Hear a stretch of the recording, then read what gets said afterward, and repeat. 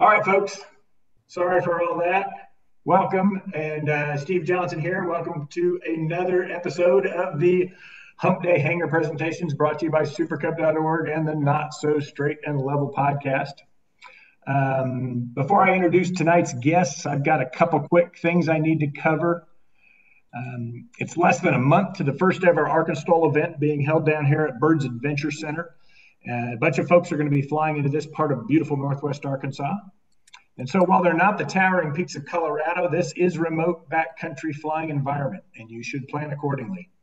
You may find some mist in the valleys in the mornings and the evenings. We have some wind from time to time, and there are lots of trees. There's also a lot of super cool airstrips and a great resource called the Airfield Guide that lets you know which ones you can use and how to use them.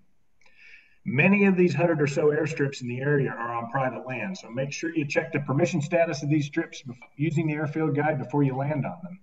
You can even download an overlay of them into ForeFlight if you'd like to find them more easily. Many of them have noise abatement procedures as well.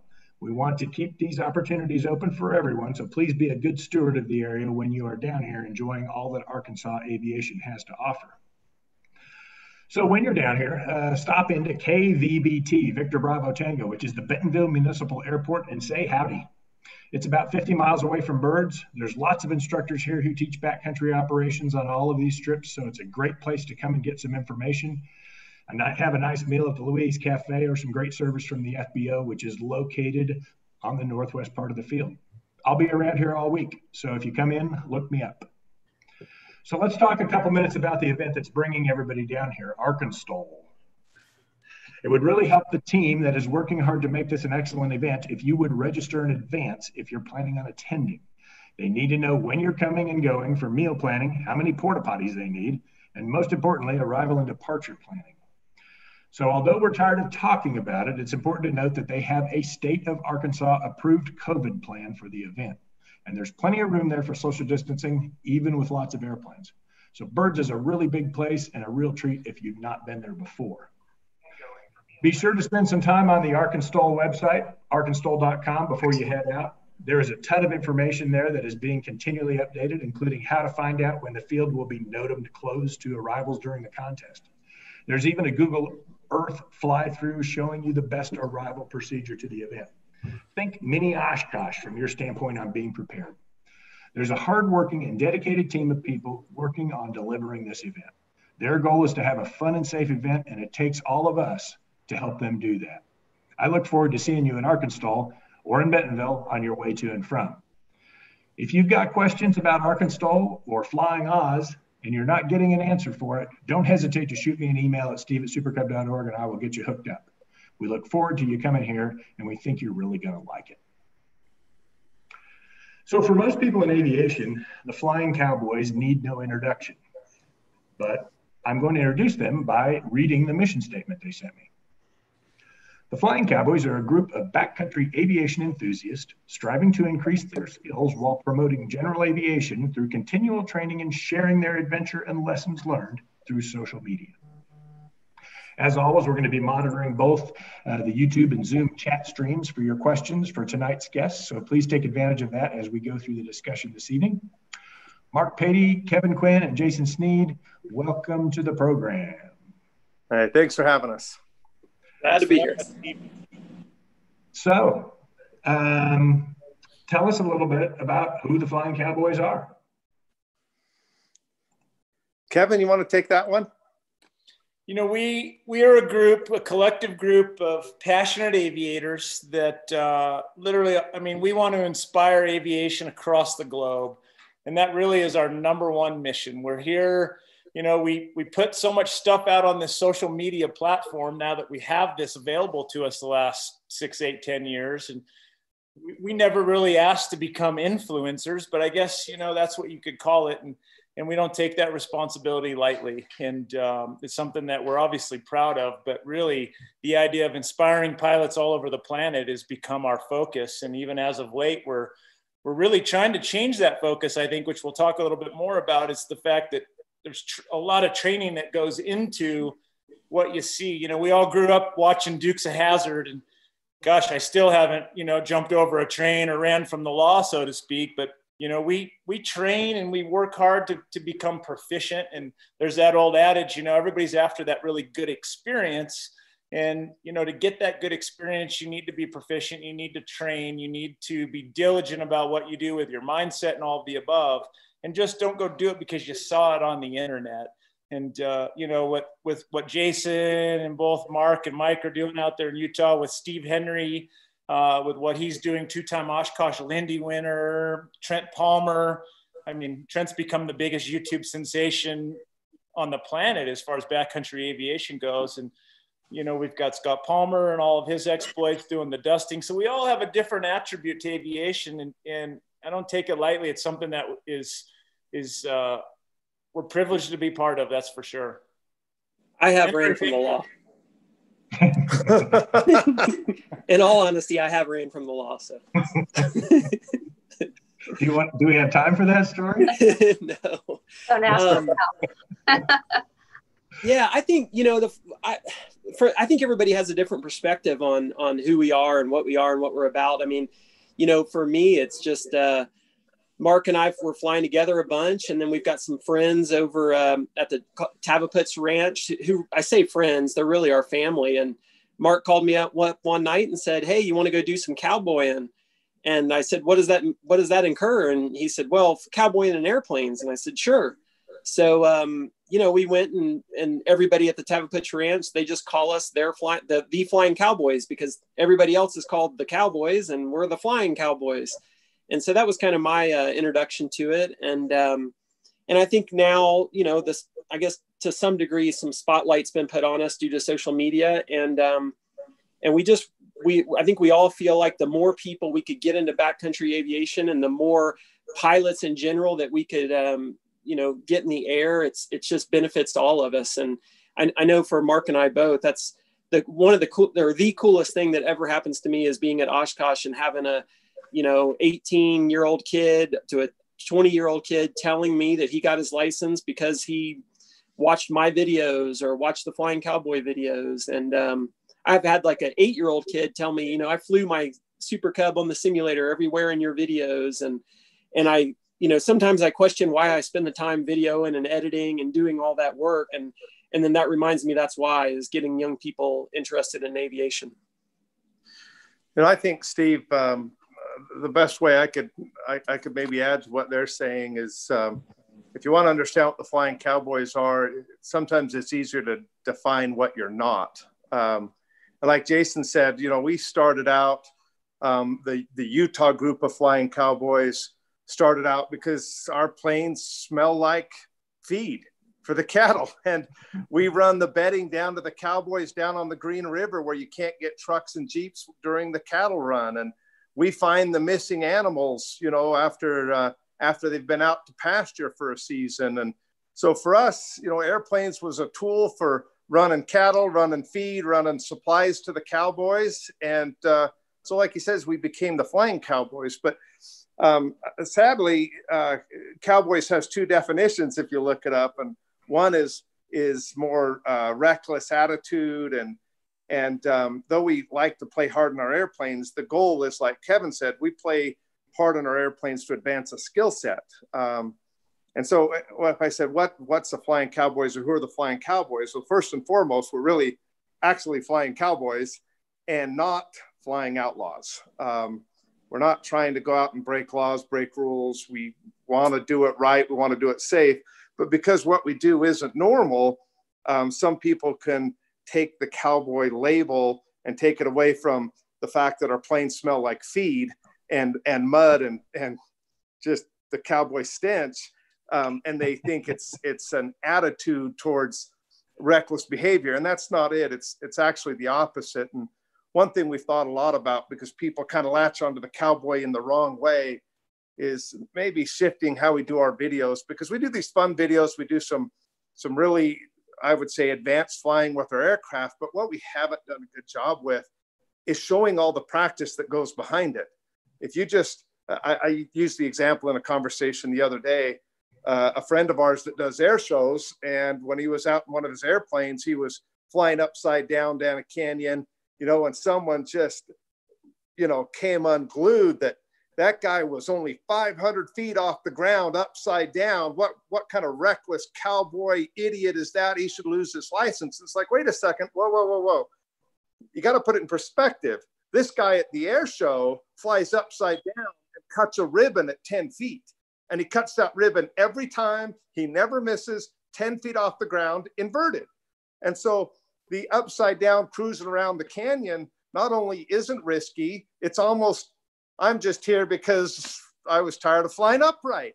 But the skill set was there, the practice is there. And so I think the Flying Cowboys, and trying to make sure people don't think we're flying outlaws, we are going to make a new focused effort to say, yeah, look, when we're landing on one tire on a airport or a landing strip we call right turn, you have to land on one tire. It's 9,000 feet. It's about 12,000 feet density altitude.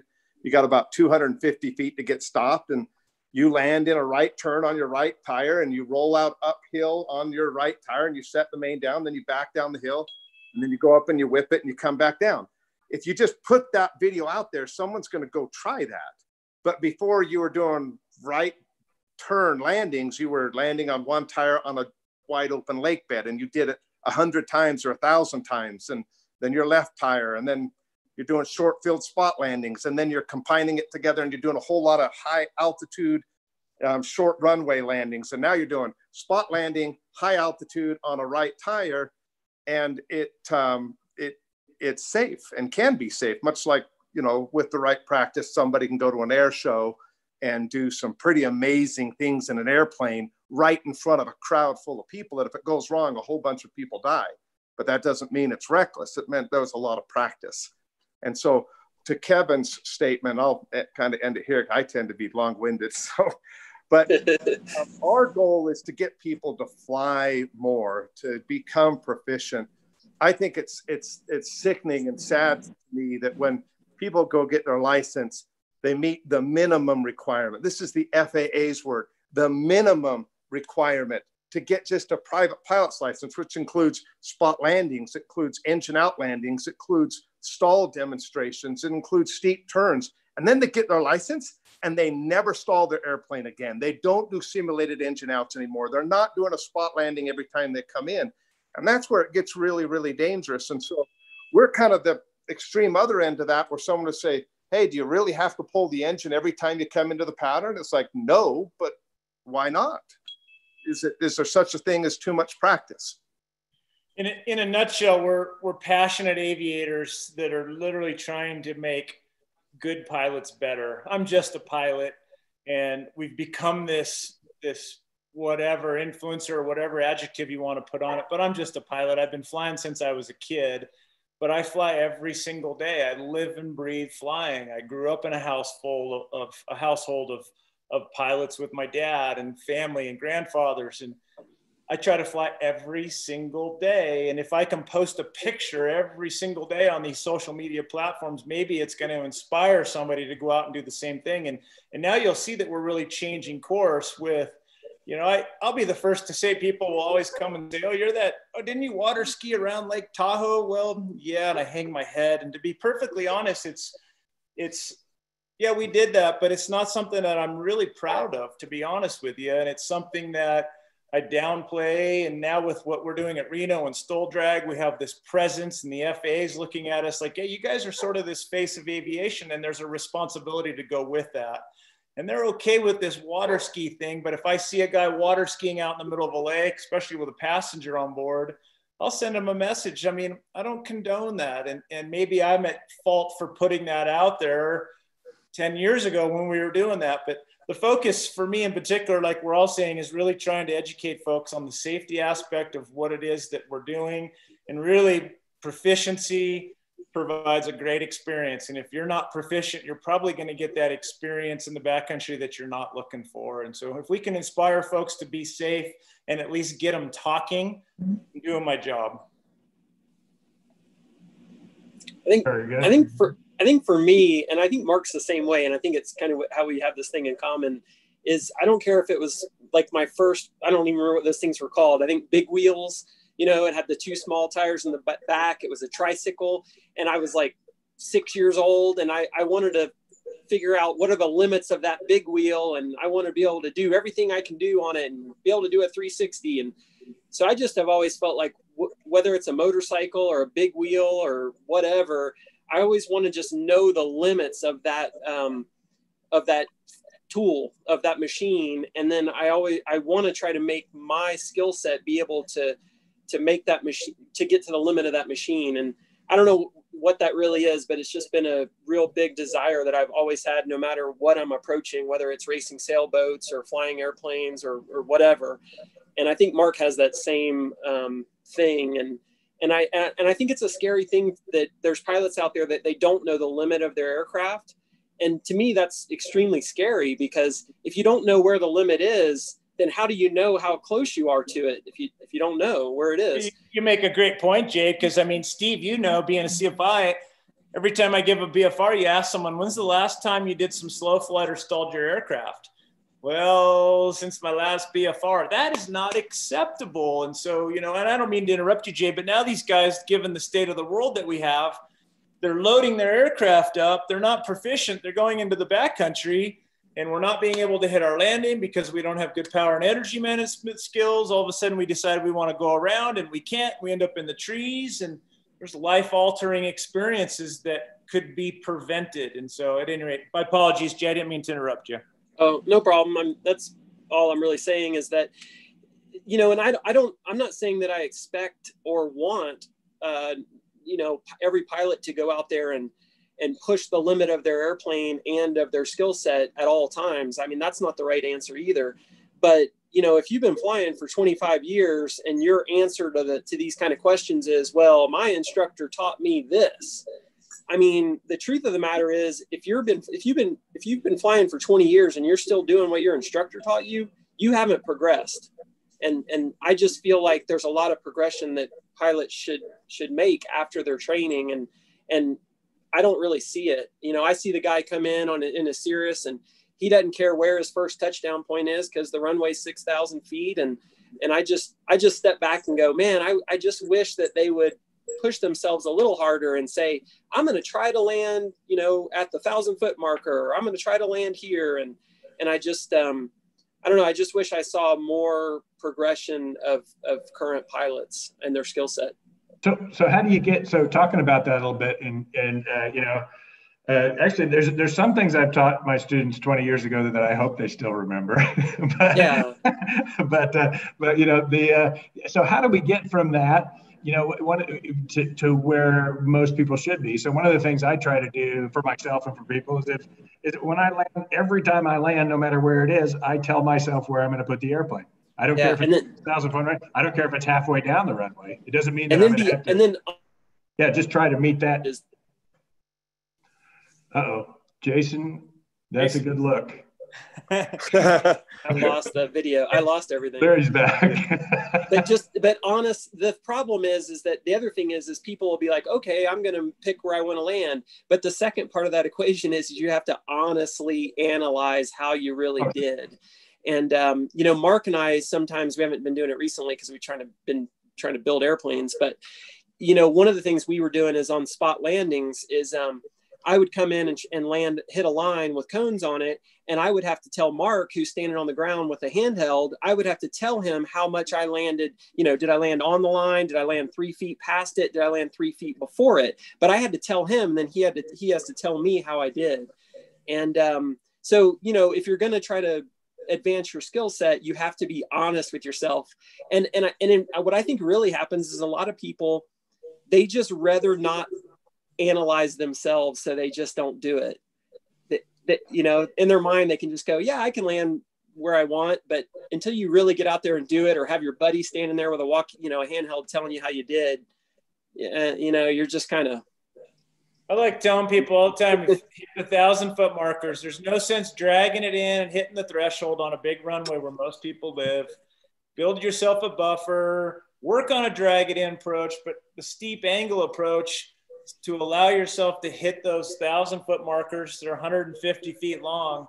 You can hit within that first 10 feet repetitively. That's a great practice. And these big patterns, if I'm a student or with a student and he's not going to make it back to the runway, and sometimes I feel like I'm the bad guy on the radio, but I'll ask someone. I mean, most recently I'm getting checked out in this Stearman, and we're literally doing 3 to 4 landings to one of this massive pattern these 141 and I'll get on the radio respectfully and then maybe even have a conversation afterwards. But a lot of these CFIs with 300-400 hours are doing a disservice to their students, because you pull the power. I'll say verbatim, hey, if you lose that engine, you're going to make it to the runway. I know they're not going to. And you know, the CFI will get on and say, oh, I have a student on board. And no disrespect, sir, but you're giving that student a disservice, because we practice what we preach and we work on muscle memory. And now you're flying over the empty fields, or I should say the tall trees in the mountains. And you got one little field you're going to make. Are you going to make that? Because maybe not. Maybe you have poor power and energy management skills and you don't understand the concept of a spot landing. And so in your confines of your own airport where it's comfortable, practicing this over and over and over, you're never going to be too good. And what are the odds of having an engine out in the pattern? Well, probably, you know, minimal. However, I live by the motto, it's not a matter of if, but when. And like Jason was saying, all of us, and I think all of those that are watching, you know, we all have egos and we're all passionate people and passionate about what we're doing. And so be passionate about the training that you put into it, so that if in the event it does happen to you, you're prepared for it. And that's the bottom line. Very good. Hey, Mark, I got to interrupt just for a second. I accidentally made you the host of this event. Oh, wow. So you are the man that's totally in charge. So if you leave, everybody else is going to leave. Okay, Actually, well, I just want to let you know this meeting's ending soon. No. If you can tap your screen, I don't know if you're on an iPad, you can actually if you can go to the list of participants, you can reassign the host to me, which would be helpful if you don't mind. Or I think you can just click my name and reassign me as the host. But don't worry about it. Don't get caught up in it if it's not easy. That's done. Oh, thank you, sir. Appreciate that. You know what? How old do you think I am, Steve? Come on.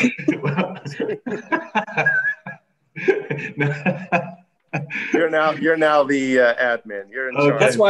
That's why he was late to the meeting, because he hacked his way into being the admin. That's what it is. Okay, so you guys talked a little bit about, you talked a little bit about sort of some of the negative stuff, right? And things that some of the kind of the negative things people are saying about you all, and how do you work with that? How do you what do you say to the people that say, oh, they're a bunch of rich guys that are just out flying around airplanes and they have more money than sense? What do you say to that, to those kinds of things? I know that's a tough question, but I don't have a lot of money and I don't have a lot of sense, but my response is that, you know, I'm 51 years old now, and I've been fortunate. I've worked very hard. I had a paper route when I was 12 years old. I've worked my entire life. And, you know, in order to become something that you want to be, you have to immerse yourself in it 100%. You can't go half in. And depending on the time of year, I'm either a big wave surfer, I'm a skier, or, well, I'm a pilot year round. But it's kind of unique where this surf life doesn't know my ski and flying life. My flying life doesn't know my ski and surf life. But I immerse myself in those, and I try to become educated and proficient as I possibly can and live that role 24/7, and things happen. You know, obviously I'd be the first to admit I've become very lucky with a lot of things that I've done, but I've lived the life of, I don't ever want to work for the man no matter what. If I have to go and stand on a street corner with a spray bottle and a squeegee, I'll wash windows and I'll make my living that way. But I'm not a rich guy. I've done well for myself through hard work. But, you know, if those people think that we're just a bunch of rich cats out there, spoiled brats doing their thing, well, that's just what it is. It's not factual, and you got to move on. I don't know that that ever bothers me. The reality is there is, for whatever reason, people that don't like people that, see you guys. Sorry, saying goodbye to my kids. That have an issue with people that have more than them. And I've just learned that you can't let that bother you. In fact, I found more often than not, the more successful somebody is in their personal and financial life, it's because of their drive, dedication, commitment, and work ethic. And that usually rolls over into aviation. So although there are those with money that just buy an expensive airplane and don't put the time into it, I've seen a lot of people with a lot of money that buy expensive airplanes and then they attack it with a passion. They attack it with a drive and a commitment, like they did their business that made them their money, or they attack it with a real desire to learn. And I honestly, I feel bad for those who carry that animosity to somebody who's had success. You'd think hopefully they would look at someone and go, wonder what I could learn from that individual. But there is something out there. There's a bias. I don't know what it is. There's particular Cirrus drivers. There's a Cirrus behind me here.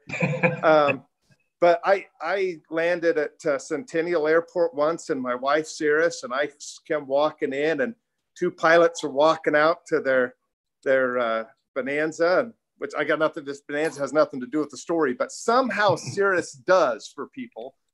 And one of the guys, intending for me to hear, and in a very negative way, goes, "Uh-oh, get back. Here comes a Cirrus pilot. He's going to kill all of us." And I just looked at him and I said, "What does that mean exactly?" "Well, you know, the stereotype fits. Rich guys with a Cirrus can't fly airplanes." And I said, "So if I landed in my Premier jet, would you treat me different?" And he just looks at me and goes, "You fly a Premier jet?" I said, "Yeah, I got a Premier jet. I can fly that. But since I'm in a Cirrus, I automatically don't know what I'm doing."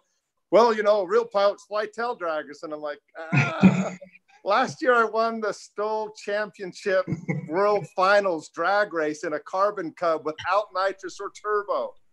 And they're like, "Oh, sorry, man, sorry. Well, you're the exception." I'm like, "No, I'm actually not. There's a lot of good pilots out there. Why assume the worst in people?" I don't know. I like to be happy, and I found I'm happiest when I assume the best in every person I meet. You just meet someone, don't assume they're bad, don't assume they're a jerk, assume they're good people. Like online chats and text messages, when someone writes something online, you can often read it, and if you read it like in an all caps way, they're being super rude, sarcastic, and they're being jerks. And if you read it without all caps, maybe it's not. And I've just learned, just read it with a smile on your face. Assume they had a smile on your face, and you'll be happier for it. Life's too short to worry about the haters. And the reality is, I think most haters really aren't. There's not. I just assume the best. So that's how I handle it. Just assume the best in people. That is excellent. That is an excellent response. Jason, do you have anything to add to that? Oh, I don't know. I don't want to waste any more time on it, but I just think, jealousy is like the root of all evil. And I think that a lot of it is just, somebody that's jealous. And I just think that's a bad way to be about anything. I mean, if you're jealous because your neighbor has a nicer car than you, then I don't know, you should reassess the way you see the world, I guess. Hey, I've got some questions coming in here. You guys have some more things you want to say, or do you want to answer a few questions? We could just mix it up. You can give us a question. Hey, well, I'll ask you a couple while we're in here. So John Young, who's actually one of the guys who's putting on Arkansas, asked the question that this type of flying has brought a renewed interest in aviation. What's the best advice you can give to someone who wants to get started in backcountry? Find somebody that's already doing it and has been doing it, and connect to the hip with them and learn from them. And if you're brand new into it, CFI but really the best thing, I have people call me all the time, should I get this airplane? Should I buy that airplane? And I started saying, get the airplane that your buddy has, because I just think there's so much to learn from if you can find that guy that has been doing it and knows the ropes, and you just have to ease into it. You can't, Mark and I were talking about this the other day, and we kind of mentioned it in this video is, we need to do a better job at, it's hard because I don't want to make a video that sits there and says, I've been doing this for so long and I've done this and that and blah, blah, blah, because I kind of sound like I sound like I'm being boastful. But, I didn't just build a Carbon Cub and go land at 12,000 feet in a right turn. Like, it didn't happen. At 100 hours, I thought, man, I really know this airplane. I got it figured out. And then at 150 hours, I said, wow, I've learned some more things. And then at 500 hours, I said, I really got this thing figured out. But then at 800 hours, I had all these little minute things I figured out too. So I think the key is to really step in slow and just be a sponge and absorb information from people that have been doing it would be my recommendation. And I saw that question, Steve, and I've been trying to respond to him, but my response really, the best thing that you can do is go practice slow flight, stall your aircraft, understand the characteristics of your aircraft in different configurations for all aviation, for all pilots in any type of aircraft. And that will then correlate to where you want to go into the backcountry. Obviously, there's some things that are unique to the backcountry itself and off airport environment, but practice, practice, practice. And once you get into the backcountry, you'll deal with, you know, winds and weather and environment, density, altitude, things of that nature, but you can't practice and understand the characteristics of your aircraft enough. I think there's one more thing, and I think pretty important, is consider the source of your information.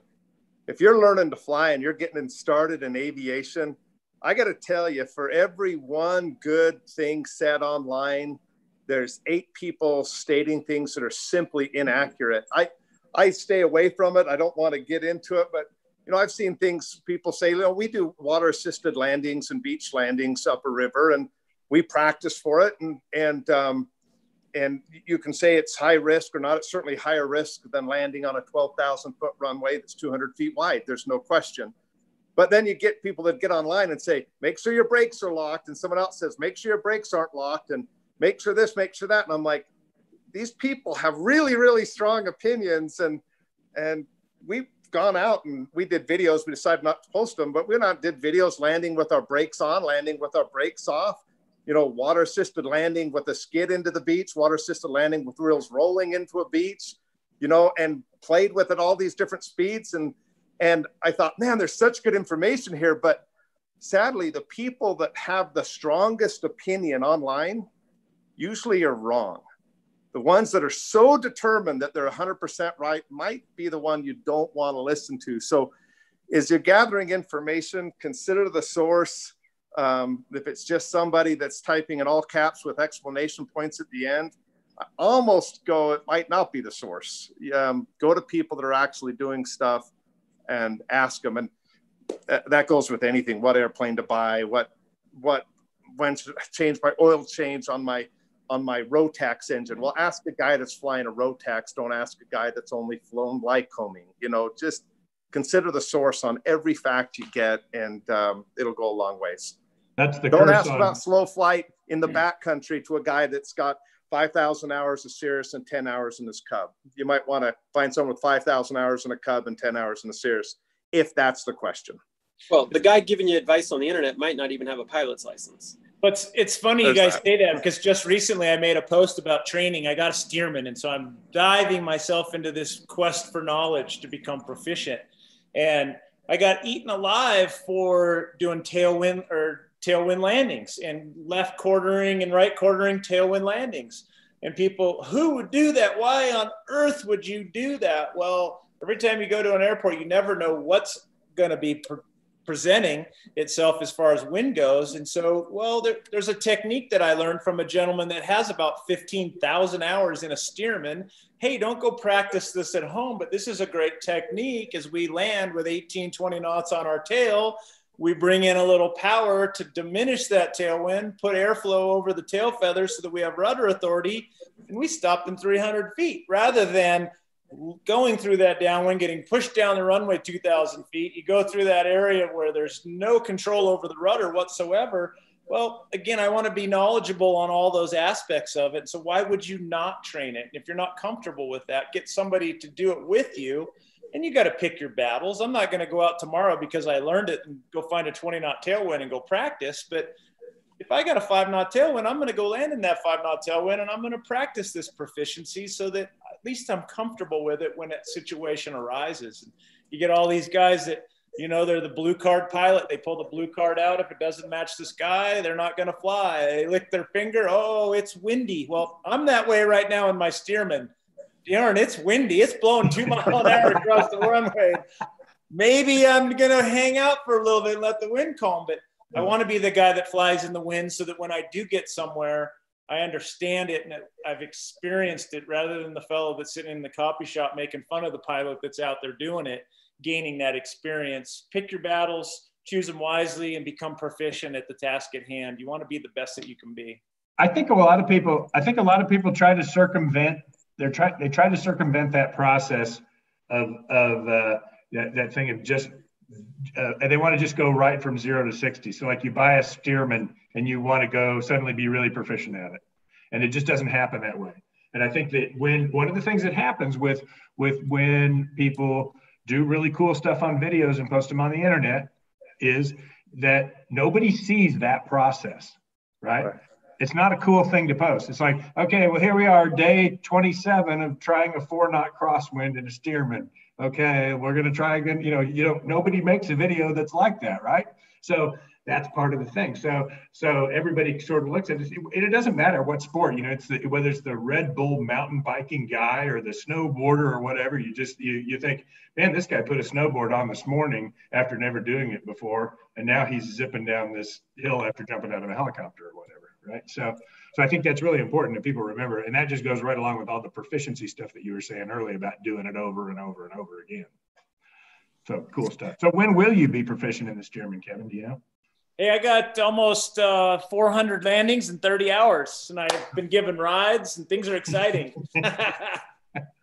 It's opened up a whole new department of aviation, to believe it or not. The folks that are flying the Stearman, by the most part, are 70 plus years old. I'm finding some younger, but I want to be a sponge in their pocket. I want to, my dad used to tell me, boy, you can learn more from somebody sitting around a coffee table than you can flying with them. And I want to immerse myself with that group of folks and be educated, because then that's going to come back and relate to everything else. I fly my Cub in my 180, and we land at mountains and mountaintops, and that's my passion. I love being, for lack of a better word, a mountain pilot, landing 9,000-10,000 feet with density altitude through the roof.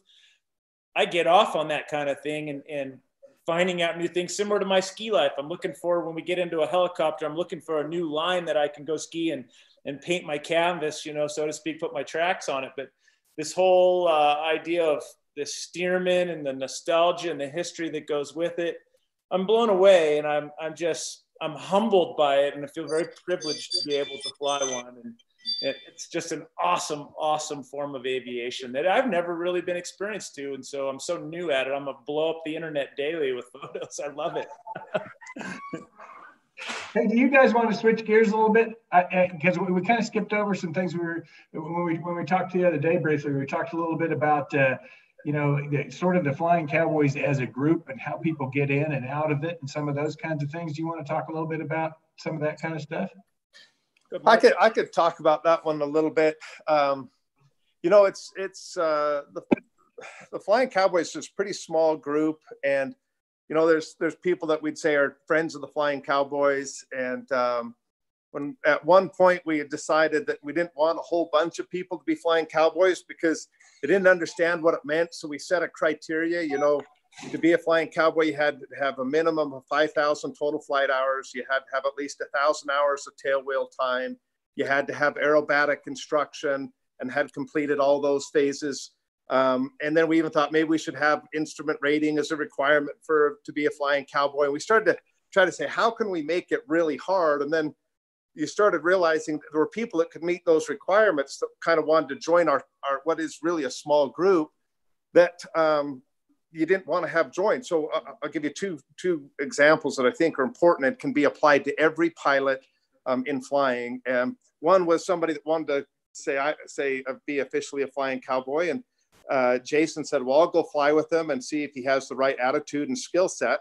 And the skill set was absolutely there, but he was an outlaw. He was a flying outlaw, not a Flying Cowboy. He wasn't so concerned about being proficient and being a cowboy. The cowboy's the guy that will pull you out of your truck, out of the side of the ditch on the side of the road in the winter and not accept the $20 bill. That's a cowboy, right?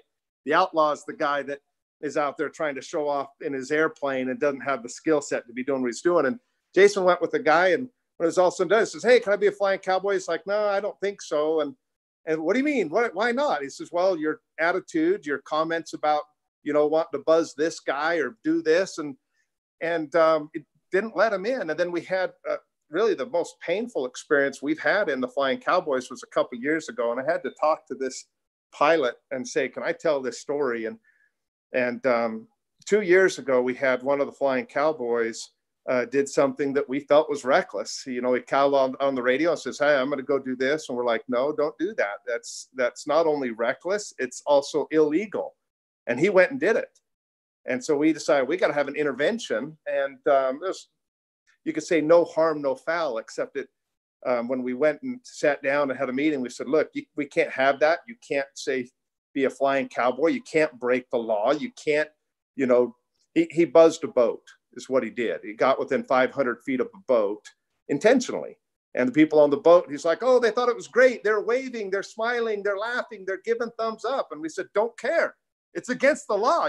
You can't do that. And what we expected was for this pilot to go, guys, you're right. I'm sorry. I'll change my attitude. I'll stop.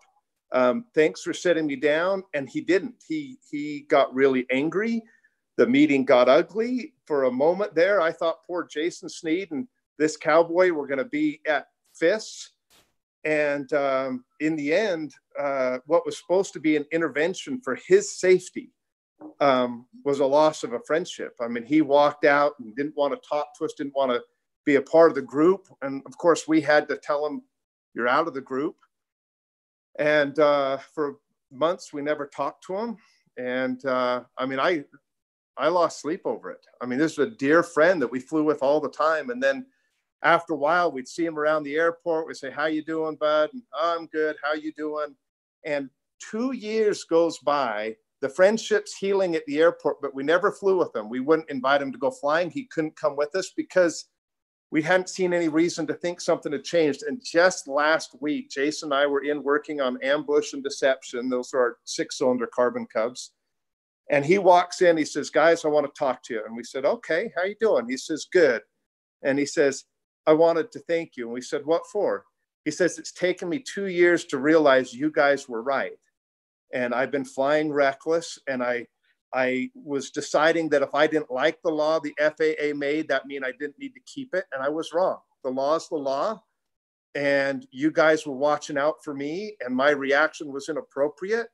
And he literally used the words. He says, for about 6 months, I've been doing some serious soul searching. And I can't believe how hard it must have been for you guys to have an intervention with me. That had to have been hard. And I just wanted to thank you and let you know I love you and I appreciate you. And I'm flying differently and I'm taking it seriously and I'm looking at life different. And I just appreciate your friendship. I mean, that was like a hug and tears kind of a moment, but it was 2 years. We lost a friend, 2 years because we had an intervention about going 300 feet from a boat instead of staying 500, and some might say, Mark, that's way too harsh. You shouldn't put a friend through that. But I lost my brother-in-law in a plane crash. We lost 4 pilots here in Utah 2 weeks ago because they stalled in a Cessna and spun in. And I'd say, is that a proficiency thing or was that a bad judgment to have 4 people in a 172? I don't know, but I'm tired of losing people. And if I have to lose a friend, but I don't have to bury him, I'll take that every single time. And those are tough things. And I think that's kind of part of the deal of being a cowboy, not an outlaw, right? A cowboy will go to his friend and say, buddy, you got to pull your act together. You got to fly straight. You got to do what's right. You got to obey the law. You got to take care of your family. You got to serve the loved ones around you.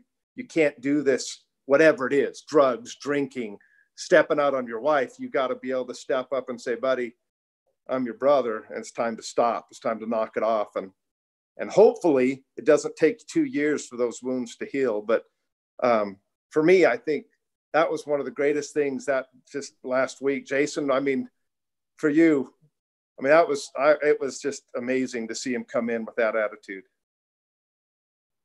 Yeah. But I think, and we were talking about this in the last meeting, but the pilots are a small group and we should all be looking out for each other. And even if they're not in your flying group or your group of friends that you fly with, I mean, I've seen some stuff and I go back and forth on whether I should say something or not. I spend a lot of time at Johnson Creek normally, and I've seen some really bad stuff there. And man, so bad. There's been certain times I just want to go talk to that pilot, but I'm going, should I or should I not?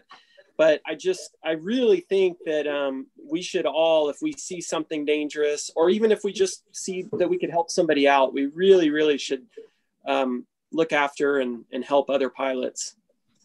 And if that means walking up and as sugar coated as you can possibly say it and start a conversation, and it's really hard to do, but to watch somebody come into Johnson Creek and land midfield and bounce all the way to the rocks at the White House, I mean, that guy, somebody should talk to him, and it's not fun to do it, but I think we all should.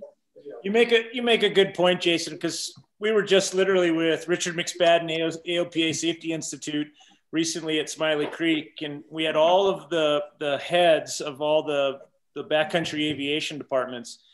And, we're all on the same page and trying to inspire folks. And it's not the monkey see, monkey do thing. It's what you're comfortable with. Get out, train, become proficient, etc. But how do you have that conversation with pilots? Because as pilots, we have egos. We all have egos, and everybody considers themselves a good pilot. And I've been on this mission that, I always say, I'm just a pilot. I fly every day, and I take it very seriously, but I want to make good pilots better. But how do you approach someone with the idea of that these guys have egos, and it's that conversation that you have with this social media thing is horrible. And what it does now with interaction of the human beings, you can't get emotion. You can't look at somebody in the eyes and tell what they're really thinking. You just get this one liner, and it can be either a negative context or a positive context, and there's no emotion in it. And so to be able to, and I'm not an advocate of like coming across the radio and harshing on someone, but maybe there's a way to professionally or politely have a discussion after the fact when they're walking around the airport and, hey, what were you thinking about this? And love to pick your brain, and maybe you could learn something from them. But I'm trying to figure out, the positive or professional, I'm not really sure the adjective on how you approach someone with that, because pilots have egos. You don't want to come across as flying cowboy, The hardest thing, though, this is a double-edged sword, and I don't know the solution. I'm glad we're having a discussion with this group, because there are times where you need to sit down and talk to people about their flying. Like in this scenario with this former flying cowboy, who will probably be a flying cowboy again officially, where we knew him, we knew his skill set, we knew his flight hours, but the law is the law, and there's a cut and dry. But there's also, on one side, is like, somebody, where their skill set is, when maybe they're pushing a little too far and you need to have an intervention. But then there's the people you don't know, where you might be actually the guy that's being a little bit presumptive to assume that the guy flying inverted at 500 feet, you might be assuming too much to say that's reckless when the guy actually can do it at 5 feet over and over safely and cut a ribbon, right? So you can't, like, you look at somebody do something, you're going to go, I got to have an intervention because they're going to kill themselves. It's like, wait a second, they might actually have 20,000 hours doing exactly that thing, and they got there safely. But they might also be the guy with 200 hours that's trying to hit a 200-foot strip at 8,000 feet. And I don't know the answer, guys, because you don't want to be the guy calling someone out who doesn't deserve it, who's just trying to advance their skill set. You don't want to be the guy that doesn't bring it up. And I don't know the balance. I'm not old enough to have the wisdom to know when you've crossed the line and accusing somebody of being stupid when they're not, and when you're actually, stepping up and telling someone to be safe. I don't know the answer. So I guess all we can do is take care of our own. We can all take care of the people around us, because the people around us are the ones we know their skill set, and we might know better whether they're just advancing a skill set or if they're actually taking risks that their flight hours and logbook hasn't got the experience yet to be doing. The problem is people tend to judge other pilots viewed through their own skill set. That's the problem. I mean, I think cutting a ribbon inverted 10 feet off the ground, I think it's dangerous. I definitely think there's risk involved, and I can't do it. But that guy that does it every day, that started at 50 feet and came down, and he's been doing it his whole life. I totally understand that he has that skill set. And so I think it's smart to, instead of just judging other pilots based on your skill set, you have to understand that their skill set is different than yours. And I don't know, Mark and I have had a lot of that where people might be upset that we're doing something that is complete commonplace to us. We do it all the time, and it's not we don't feel like we're reckless. We just feel like we do it all the time and we're proficient at it. But just because that person judging us doesn't have that skill set, they shouldn't call us dangerous. At least that's the way I see it. Sometimes it's understanding too, you know, they don't understand why you feel the need to do that, you know, when there's a perfectly good runway right over here, you know, so. Right. There's a perfectly good groomed ski resort, but Kevin's not going to be happy unless he gets to paint his own canvas. And luckily in America, we get to be individuals. We get to decide whether we're comfortable driving a car or a motorcycle in busy traffic or only on Sundays up the canyon. And we have to allow people that freedom to determine whether they want to jump out of an airplane with a squirrel suit on, or if they want to watch TV and not go outside. It's not our place to determine who is allowed to have what risk level in life, right? It's a little un-American. I mean, if I'm going to put on my red, white, and blue flag and say, America, it's let people be people, but let's keep the laws the law, whether we agree or disagree. Obey the stinking law, you know, especially with the FAA and aviation, because those laws, like they say, were written in blood. They're there for a reason.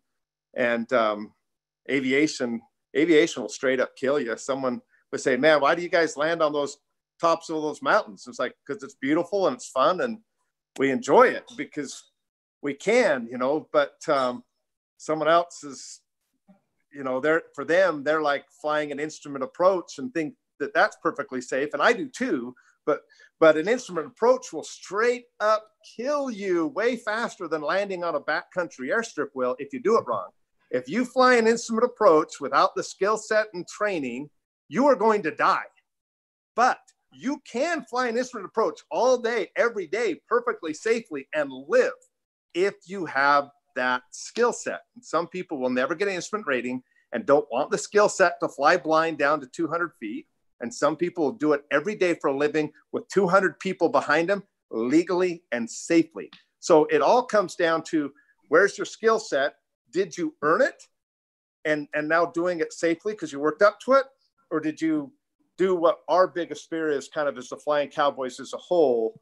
Is there somebody that watched the video, didn't realize that that super cool video was weeks or months of practicing and 10,000 flight hours of experience that got to the right day and the right conditions and the right wind and the right temperature and the right just feeling good that day, and you did it.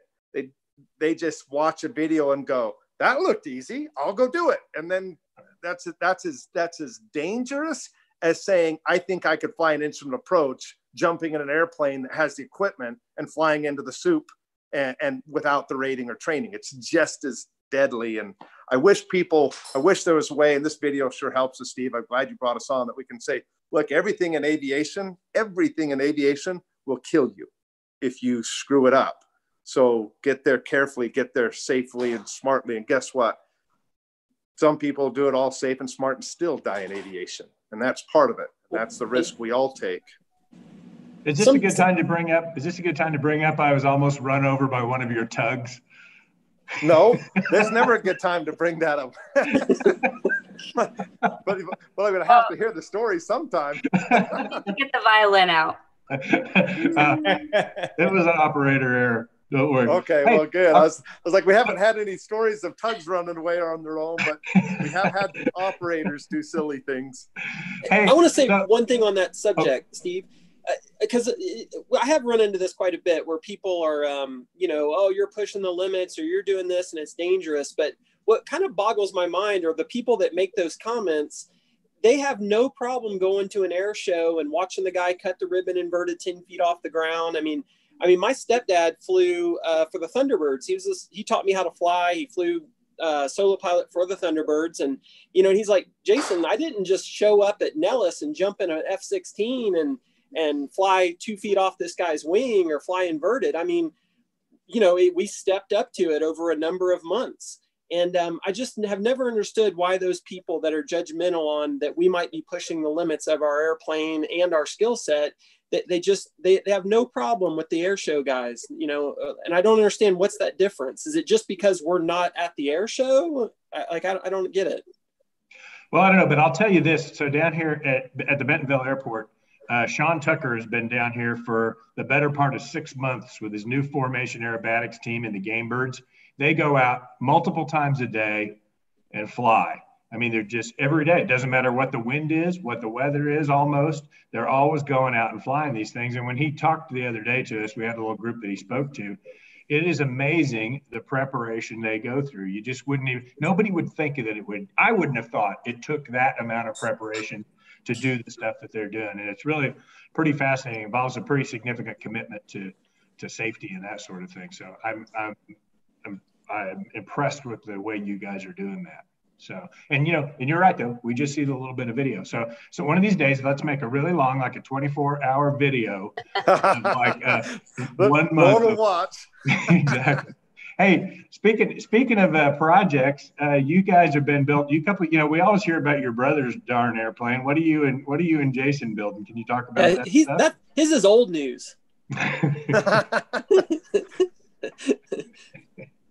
Well, Jason and I kind of went a different direction. You know, there was an intro video when Mike introduced his desire to build Scrappy, and Mike's goal with Scrappy was just big, badass bush plane. I mean, if you said, what's Scrappy? Just big, badass. If it's badass and adds weight, it's worth it.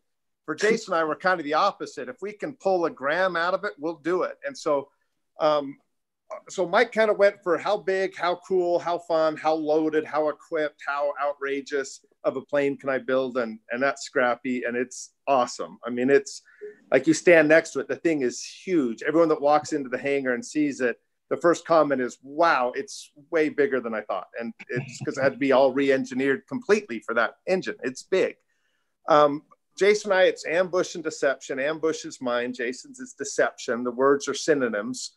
The idea is a Cub that looks like a Cub. They're 6-cylinder carbon Cubs. The engines had to be pulled back almost 20, the firewalls pulled back 20 inches. You can't just put a 6-cylinder engine on a Cub. A lot of people have done that for banner towing, but then you have to fly from the back seat. Now you get so much weight forward and so much weight behind you that once you yaw or get a yawing moment, you get a ton of mass in motion that far away from the pivot point, and it's hard to stop it. So it becomes an unwieldy airplane, might not be fun and light on the controls to fly, and it's going to be slow to react. And we've loved our carbon Cubs because they're super light. So we wanted to take that engine, instead of putting the engine out front and weight in the back to offset it, we said, pull it real tight, real into the middle so it can feel light. And then just about everything we can do in titanium is titanium. Every aluminum part that could be rebuilt out of carbon fiber was rebuilt out of carbon fiber. And our goal is to be around 1,250 pounds, and the engines are 330 horsepower Lycoming Thunderbolts built just for these planes. Wow. So our horsepower to weight ratio, we hope, is up there with Scrappy. It might even be a little bit higher horsepower to weight ratio. So we have this in our dream. I will never bet against Mike, but Jason and I, when we find another like 7 ounces that we didn't figure out before, we just pulled another 7 ounces out of our plane. We're like, wouldn't it be great if Scrappy's taken off vertical and we can pass him? So that's, we don't know if it'll ever happen, but they are built to be as lightweight as they can be. And in fact, we came up with a formula to try to figure out what we'll spend money on to keep weight and what we won't. And maybe Jason, you can kind of talk about that, you know, the 200 horsepower per pound that was done at Cub Crafters, which is what made them so light, and then what we're doing on our planes to kind of determine where we spend money. Yeah, well, we say we're paying like 500 a pound or whatever the number is, but to be honest, we haven't been paying attention to that. We just anytime we can save weight, we save weight. And if it's in the front of the airplane, I mean, it just doesn't really matter what it costs. I mean, we think we've got the CG figured out, but yeah, I kind of feel sometimes I feel like the insane person that realizes that he's insane, because I mean, if Mark and I literally, if we find a way, or we make some carbon fiber panels and we save a quarter of a pound, I mean, we are literally jumping up and down and dancing and giving each other high fives. And then after I do it all, I kind of just go, man, we have really lost it. You know, people must really think we're weird, but you know, really what it is we are making every decision we can make to be lightweight except for the engine. And, you know, and we got a heavy engine, and we're trying to just shed weight from everything we can. And we've even made some interior. So Cub Crafters has some bent, just aluminum panels for the baggage compartment, which are super light. And I forgot the exact amount we saved. I mean, it was probably 2 pounds, but we spent, you know, a full day making carbon fiber panels to save 2 pounds and probably $500, you know. And but that's how you end up with a light airplane. It's worth it. It's worth it. I'm not sure what puts a bigger smile on our face, you know, whenever we lose weight, or, you know, cutting stuff out of our cage that we don't use and dropping it on the floor. It's like, we're like little schoolgirls laughing. So, yeah, that's the big test from Burt Rutan, right? It was if there's something in your airplane, you take it out and you let go of it. If it hits the ground, it was too heavy. So that's us. If we pull something out of the plane, it might only be 10 grams, but every time I let go of it, it has hit the floor. So we celebrate. So they're still going to be heavy because the engines are heavy. But the Cubs, if they weren't for these big engines, they would be shockingly light. I mean, there's almost every piece of hardware in there that can be done in titanium's been done in titanium. But I hope they fly good. Who knows? We might get it all done and say that was a waste of time and money. But we're sure enjoying the journey. But when are you going to know that? When's the liftoff date? Oh, we're just finally getting done building the kit. Are you kidding? It's like Chandra, Mike's wife Chandra's building an FX3, and she just got her kit and she's starting. And we're finally to the point where we pulled the engines back off the front of our plane so we can send the frames off to get sandblasted and powder coated. So after all this time making just, I mean, dozens and dozens of parts and I mean, countless hours, we haven't been counting them. We're finally to the point where when the frames come back from powder coat, which should be next week, we get to start building our airplane. It's like we're finally to the point that Chandra is pulling it out of a box. And so, but we hope that, you know, in 6 to 8 months, they'll be throttled up and pointed north. So I think it'll be pretty neat if Chandra all of a sudden completes her kit before everybody else. Shut awesome. Your mouth. You just shut your mouth. Well, but it would be neat. Yesterday she was asking me what she should do, and I said you should just, so on a Carbon Cub, the whole floorboard and seat base is one carbon part, and you build that whole part up on sawhorses. So you install your torque tubes, install your brake pedals, and everything's done outside of the airplane. And when that part's finished, you put it in the airplane and screw it down, and you're done. And so I told Chandra, I said, you should start working on your seat base and your floor pan, you know, and when you're all done, you can put it in your airplane and bolt it down and you're done with it. And she goes, wow, I see, like Mike's always putting stuff in his plane and taking it out. I said, yeah, my floor plan has been, or my seat pan and floor base has been in and out of my airplane at least 500 times right now. You know, yours is going to go in one time and get screwed down. So there's a big difference between building a kit by a manual, and the Cub Crafters kit is so good and the manuals are great. And we're just, you know, we're out here re-engineering and figuring it out on our own. We have no manual we can go look at to do stuff. So it's amazing how much more work it is to try to shoehorn a big engine in a Carbon Cub than you would think. Yeah. And to try to get it right. You know, it's easy to throw weight in the tail and make it work, but we want airplanes that we enjoy flying. So yeah, as far as we know, nobody's done it. As far as we know, nobody's really brought an engine back and had the CG right. Every Cub, and I know several Cubs that have 540s, but they were just 540s bolted on the engine mount. Yeah, or pulled back 3 inches, you know, because that's all they could do. But I mean, ours came back 20. It's a lot. The seat pilot seat, came back 10, but we still have back seat. I have to throw a plug out there for Mike's wife, Chandra. She's in there building that Cub, and Mike's a great man and a great husband, but he's not helping her. He is so focused on Scrappy.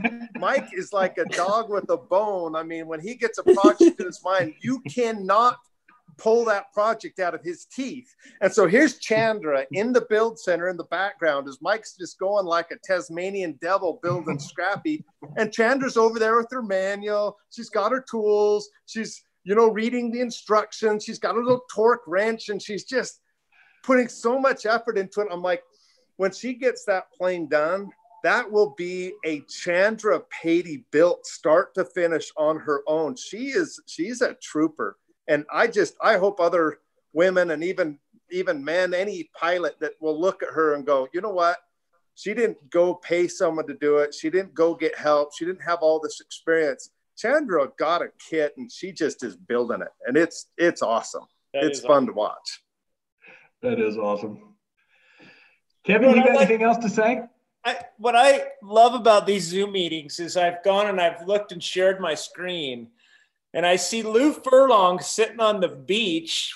Yeah, what's up with that?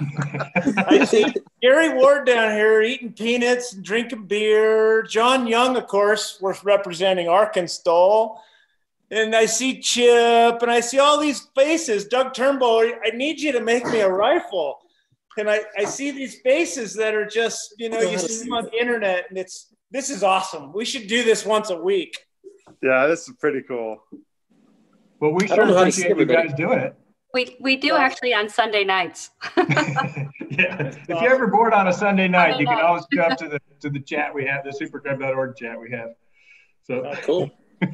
It's neat. And this becomes hangar flying. I mean, because where I am here in Truckee, we've got all these folks that are at the airport, but there's no hangar doors open ever. And our poor little EAA chapter, I would love to do anything we can to resurrect that. That's part of this whole Stearman thing, is trying to bring aviation and youth back because of this distance learning and all that stuff. But this is awesome, the hangar chat that goes on here. And so I need to participate more on Sunday night. This is pretty awesome.